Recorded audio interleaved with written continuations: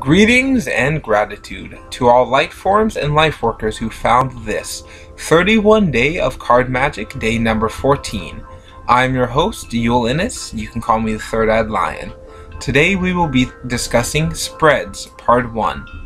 There will be a part 2 going live tomorrow. Today we will talk about 4 different types of spreads. There will be more in other videos. So we're going to start with the Visconti from the 1400s. So I will read here. The various known methods of spreading the 22 major arcana are numerous, and some of them are exceedingly complicated. Nothing written in the mid-15th century Italy about spreading the Visconti pacts for divination has descended to us. Dating back several centuries, the Celtic cross spread explained here is one of the earliest and most effective methods. After a few practice readings, this method will become quite natural and easy to use. So I will discuss the 10 card Celtic cross. I'm going to read from this book here.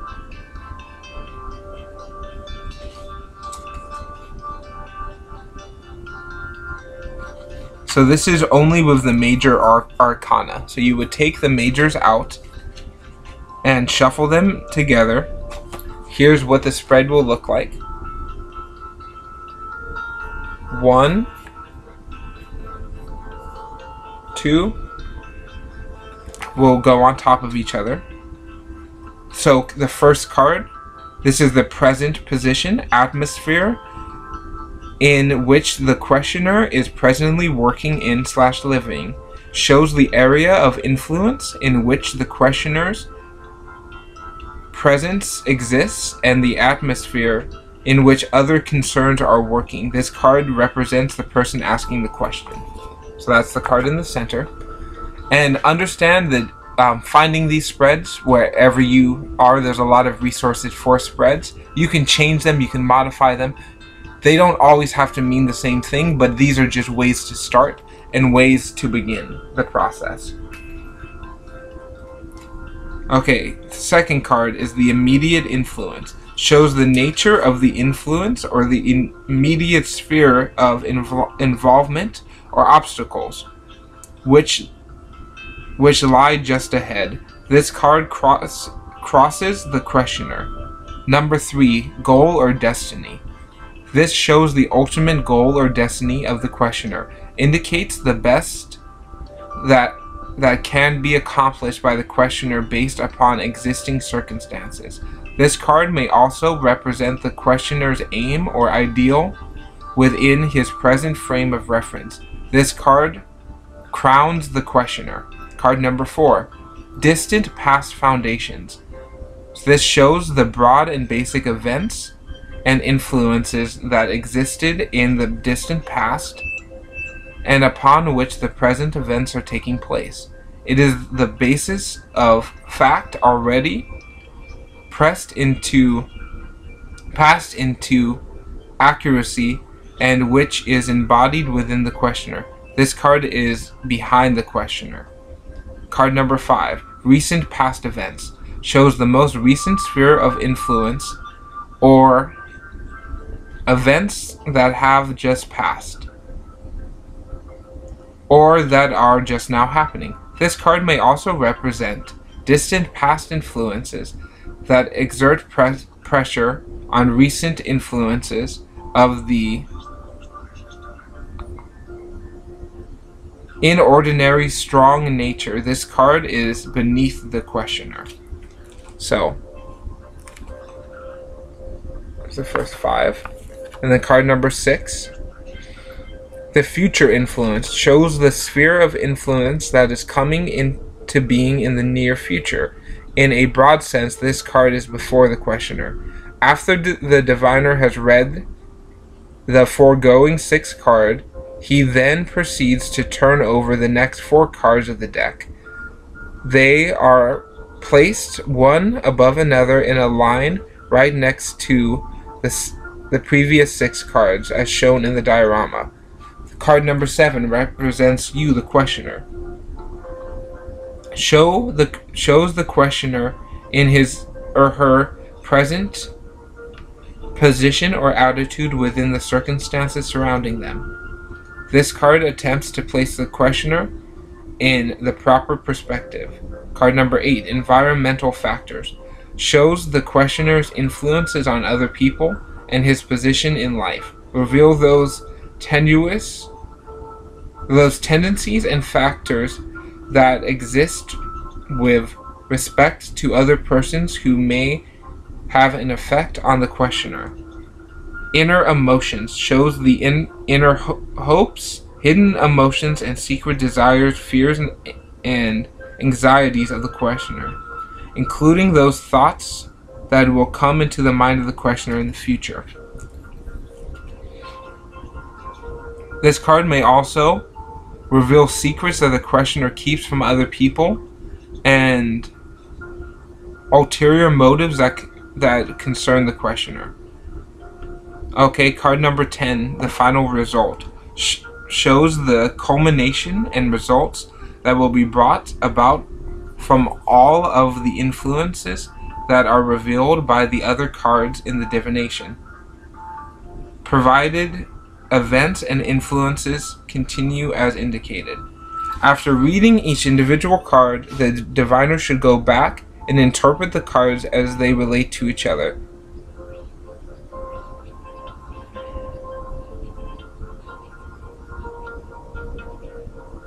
Fears and anxieties of the questioner, which helps to explain the significance of the other cards. The relationship between several cards may indicate a trend or pattern.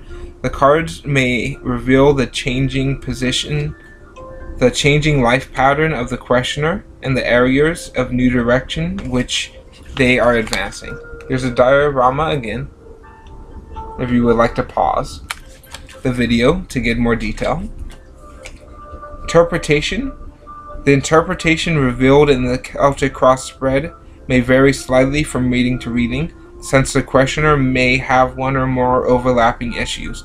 Thus, the diviner should seek to interpret the cards as spread in the manner which feels the most comfortable.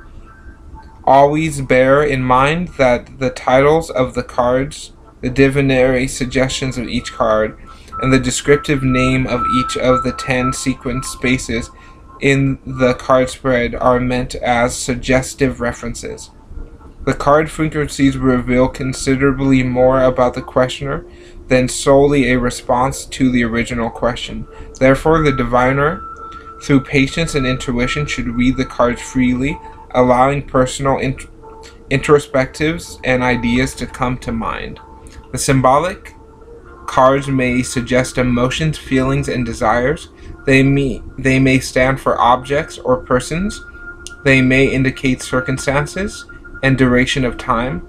The interpretation of each card's singularity and in connection with other cards is limited only by the total representations and capability of the diviner or interpreter. After a reading is completed, and before starting a new reading, the diviner should remember to place the cards back in their original sequence in order to wipe away the currents and influences remaining in the cards from completing the reading. A questioner should be allowed no more than one reading per day, as to avoid any confusion that might arise due to continuously adjusting currents and influences. This is not meant to suggest that a second reading produces an interceptive inconsistent with the previous reading. Rather, influences and circumstances at one moment may vary in intensity from the vibrations of the next moment and thus cause confusion. One interpretation per day per questioner yields the most perceptive and concise reading. So, that is one of the most popular spreads. You can use any deck any system. It doesn't have to be tarot. It can be anything to use the Celtic cross. This is just one way, as it says. Your skill, your interpretation, your way of doing things, that's the most important. That supersedes the spreads. So that is one of the oldest spreads that we have. It's called the Celtic cross. It is very popular, and you will see oftentimes that is one that is used very commonly. So the next spread I will talk about is one that I have heard about through the internet. Is the one I use the most. It is called the Lover's spread. You pull 3 cards. One card will represent the divine masculine. One card will represent the divine feminine. One card will represent the divine cosmic or spiritual. So one is masculine, one is feminine, and one is cosmic. So when you give your reading, which energy is, you can either assign a spot. This card is the masculine, this card is the feminine, this card is the divine. Or you can do what I do, is just let your intuition tell you which of the 3 spots they're in. If it's in the divine spot, this is the highest energy that's involved, the most powerful frequency that's involved. If it's the masculine, it is the more intellectual, physical. If it's the female, it is the more emotional, etheric, less physical. And you can usually tell this by the cards. You can use any deck, any system to pull these 3 card spread of the lovers. That's my personal one that I enjoy using a lot. Okay, we'll move on now to the 3rd spread out of 4 for this video. Next video will have 4 spreads as well.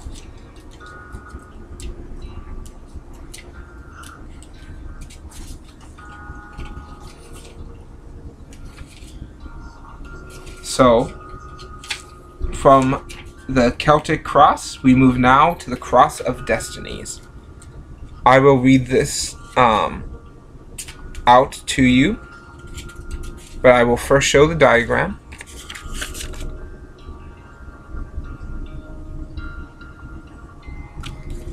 This is a very complicated spread.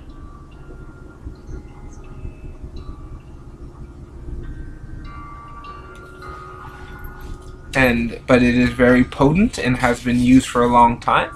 This is also called the Key to the Universe spread.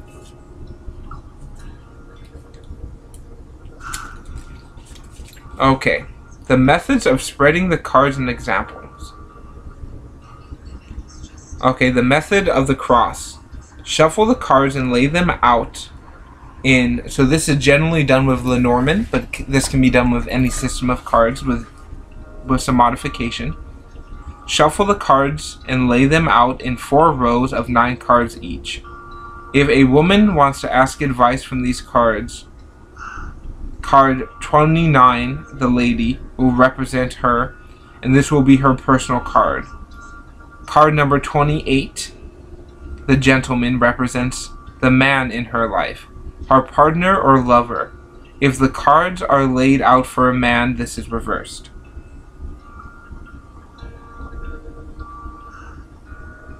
Find the personal card that is laid out for the person asking the question, and proceed with the fortune telling from there. All cards located to the left of the personal card represents the past of the advice-seeking person. All of those to his or her right symbolizes the future. The cards located beneath the personal card portray the things the questioner is to expect in the present. In this system, the personality of the questioner or the advice seeker is examined and explained in terms of his or her past, present, and future. So here's an example of the cross. Let's suppose that an unmarried lady is asking us for advice. After shuffling the cards, we arrange them into 4 rows with 9 cards each, and attain a layout as depicted. First, We take a look at the card of the questioner, or vice seeker, which is the lady card, number 28. Next, we look to the cards that lie in reference to the personal card. In the past,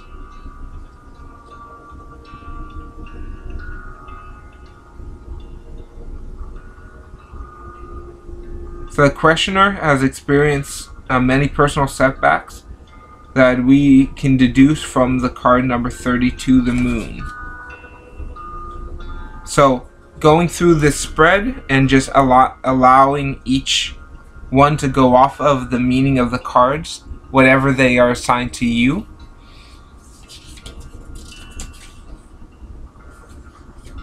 The method of the cross of destiny. With the method of the destiny of the questioner is unveiled, and the causes and consequences of her or his life situation are explained. The 36 cards were shuffled and arranged in 4 rows of 9 cards, with the personal card being the starting point.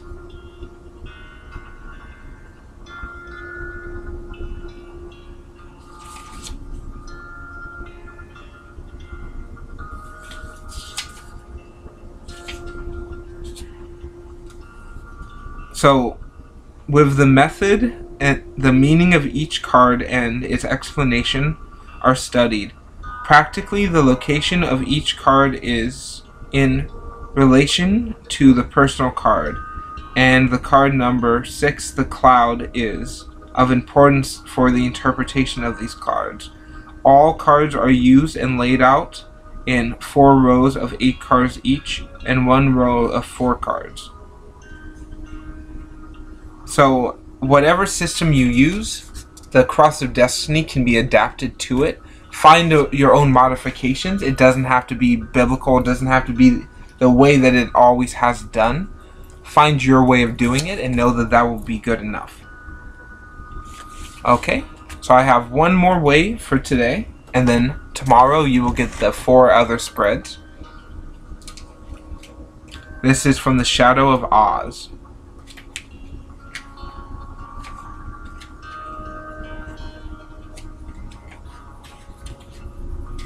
Okay, this is the Yellow Brick Road to Awakening spread. You can pause this if you would like to get more images. This is a spread developed by Jeanette Boyer. Deal out 7 cards in the following order. While contemplating the question raised by the position. So, the first card is the Toto position. What is my guardian power right now? Second position is the Scarecrow. How do I best awaken my innate intelligence? The second card is the Tin Woodsman. How do I awaken my sense of love and compassion? Card number 4, the Cowardly Lion. How do I awaken my sense of self-esteem? Number 5, the Field of Poppy. In which area am I asleep? Number 6 is the Wizard. How do I find my way back home? Door to intuition, integration, and healing. No place like home for the 7th card. What blessing, gift, or resource has always been there for me? Wholeness. After I create a special card layout, and before I put it out into the world for public consumption, I make sure I try it out first. After all, if a spread doesn't generate useful insight, then what is the point? I was honored that the Shadow of Oz team asked to create a custom spread for their glorious new deck. Here are some examples how you can interpret each position. Jeanette Boyer is a tarot author, deck creator, blogger, professional intuitive reader, and a AMZN Hall of Fame reviewer. Find her online at JeanetteBoyer.com. So that spread really helps if you have deliberate questions, if you want specific information, and to know more exact frequencies of things that are going on. So these are 4 spreads. You can use any system of cards, whatever you feel called to, whatever you're drawn to. Trust that that is probably the right one for you. And you can do multiple spreads, you can do no spreads at all, but just these are some that I have found to be helpful.